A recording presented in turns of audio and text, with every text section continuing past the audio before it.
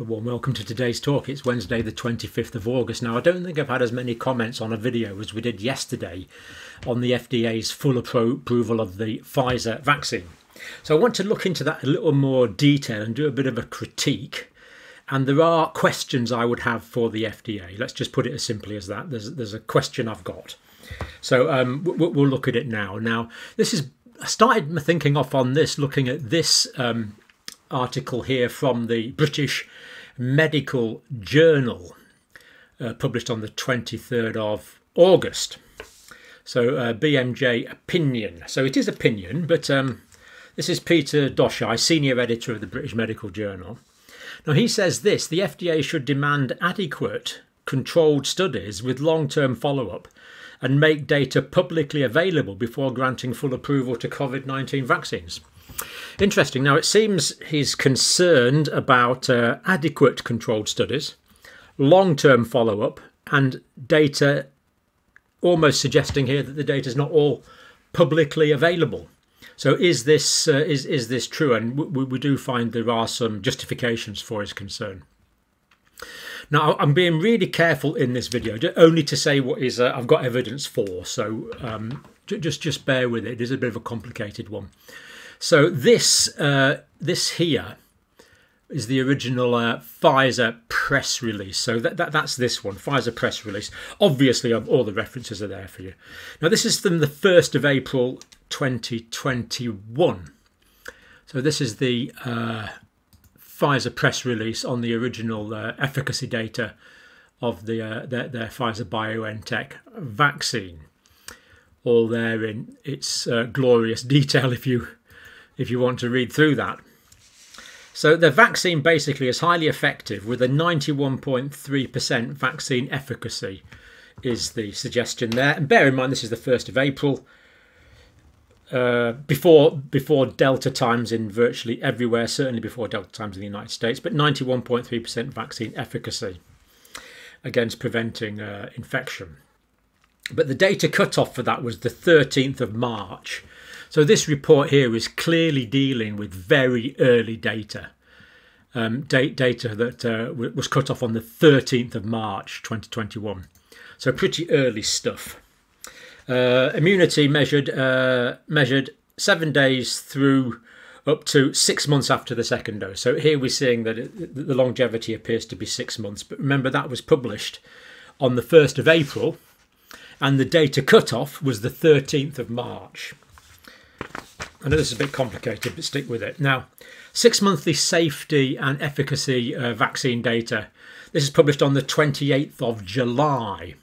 Now, that is this paper here, available here in preprint form.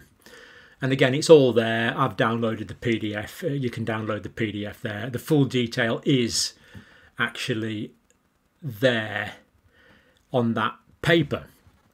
So again, I think I'm only telling you what is in the literature here.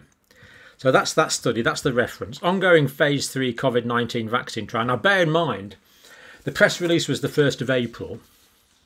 That's the 1st of April. That was the press release. And this is published on the, this was published on the 28th of July. So April, May, June, July. So you'd expect 6, 7, 8, 9, 10. 6, 7, 8, 9, 10. You'd expect 10 months follow-up data here, wouldn't you?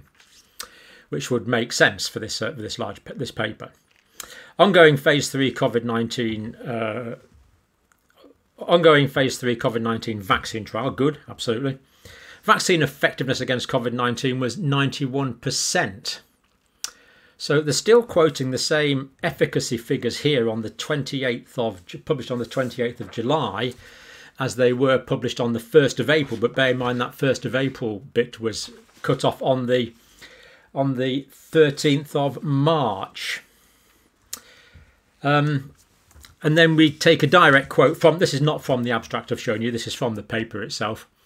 The current report provides update efficacy analysis conducted on cases occurred up to the 13th of March 2021, which of course is the same as the original press release, and strangely enough, it's a 91.3 versus a 91% efficacy. It's basically the same efficacy data. So rather strange there that that full follow-up paper published on the 28th of July still had a cut-off date way back in March, the same as the 1st of April cut-off. But that same paper did acknowledge that the efficacy on average declines of around about 6% every 2 months, even by that paper standards. So you could argue that there's a lack of internal validity there, that it's almost contradicting itself, but it does appear to become, well, in my mind, it's certainly contradicting the previous press release of the 1st of April. Okay, so move forward to the 23rd of, was it the 23rd? This was published 23rd of August. Yeah, 23rd of August. The FDA's release. Now, obviously, this is a lot more time has passed now, so obviously we'd expect the data to be fully updated, as the FDA have done this massive full review of just about everything to give it full approval. So let's see what the latest data is. So that is from this here, FDA Full Approval. That's the link. Based on results from clinical trials, the vaccine was 91% effective against preventing COVID-19 disease. Oh dear. So we see that the data here apparently doesn't appear to have been updated from the 13th of March, despite this full approval granted by the FDA on the 23rd. So I wonder. I don't know. I don't want to put words into. Peter Doshai's mouth, but maybe that's what he was concerned about. That there should be adequate and data publicly available before granting full approval. Maybe this is part of his concern. So that is interesting. And again, I'm just trying to go completely off what is actually said here in the literature. I'm not giving you an opinion. This is just what this report says. So this is the FDA full approval here. And that's it. And there we see it. There we see it there. Based on the results of the clinical trial, the vaccine was 91% effective at preventing disease. And that sentence was published on the 23rd of August by the FDA as their FDA approval press release. Let me give you my opinion here. Sloppy at best. FDA, sloppy at best. So, question to the FDA here, what's the latest figure? What is the latest efficacy figure? Second question, why wasn't the latest efficacy figure published on your press release giving the information about full approval on the 23rd of August? Now, there's other aspects of this we could have looked at, but you can only look at one. We're just looking at one thing, so we'd get it right. Let's get this detail correct. So, 91% efficiency, we see from the press release, from the paper, and apparently reinforced by the FDA on the 23rd of August. Come on, FDA. Simply, in my view, FDA, not good enough. But let's go back to last week and the paper we reported on here by the CDC, published 18th of August. So that's what, 18, 19, 20, 21, 22, 23. 5 days before the FDA published that questionable sentence. We looked at this at the time in great detail, of course. New York data, from memory it was about 10.5 million people in this study. New York data, protection against infection, 25th of July in the United States, in the New York area, 97.8%. 97.8%, but we look at the August the 23rd press release from the FDA, and we see their sentence says 91% efficacy. So to me, 91% efficacy there and 79.8% efficiency there. In fact, there it is. Let me just show you the whole thing so you know I'm not making this up. There's the whole thing there. That is that paper of the 18th of August. Yeah, here we see it in this paper here.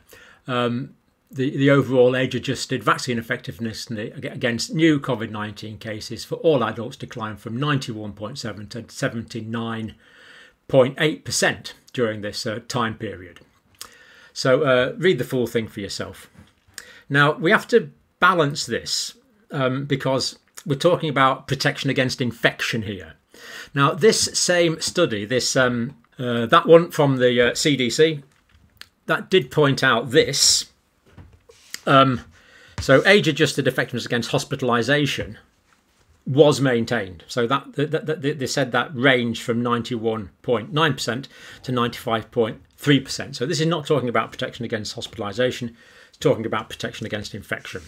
Direct quotes: during May the 3rd to July the 25th, 2021, the overall age-adjusted vaccine effectiveness against new COVID-19 cases for all adults declined from 91 to 79.8%. So that's clear. But during the same period, the overall age effectiveness against hospitalisations was relatively stable, 91 to 95.3%. So direct quotes in case I've misinterpreted something.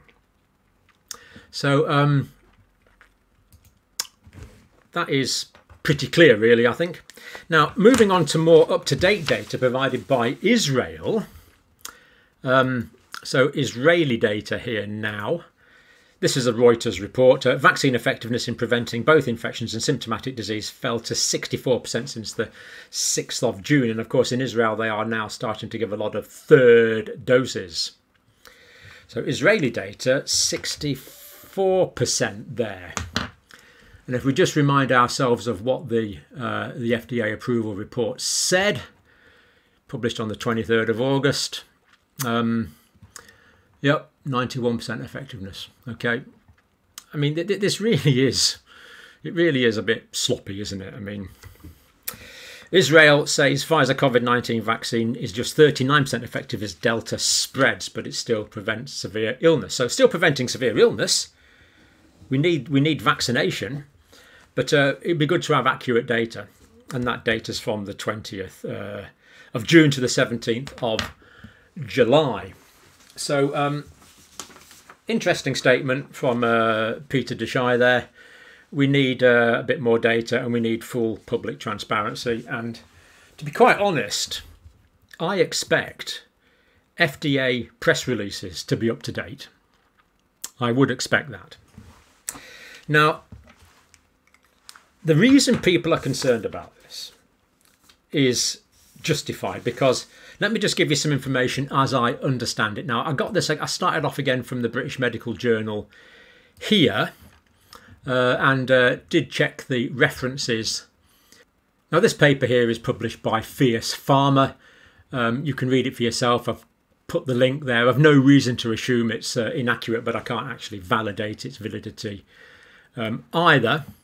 But the reason that a lot of people are concerned is this: that the data from here, that's from so the BMJ is quoting this source, and that is the source here. The Fierce Pharma is the source of this information.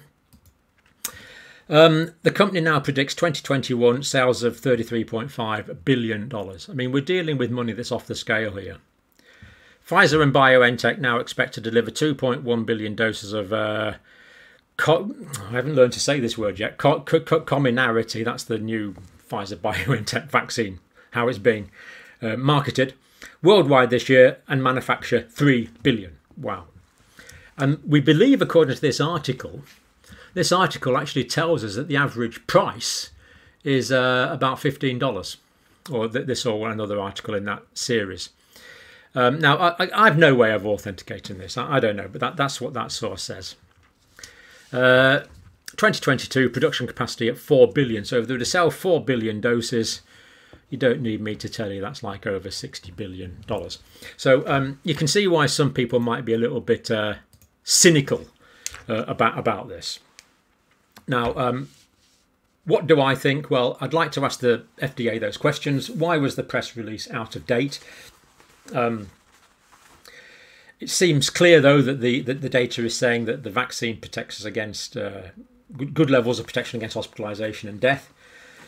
But it also seems clear now that protection against infection alone is waning, and that press release from the FDA doesn't really seem to communicate that clearly to my mind. Now, different people in different parts of the world are looking at this, of course. I'm only one guy looking at one aspect. That's all we can do. But those questions for the FDA remain. Why was your information apparently out of date on your press release of the 23rd of August? What is the new the new figures, and when will we be able to see these new figures? Thank you. And of course, thank you very much for watching.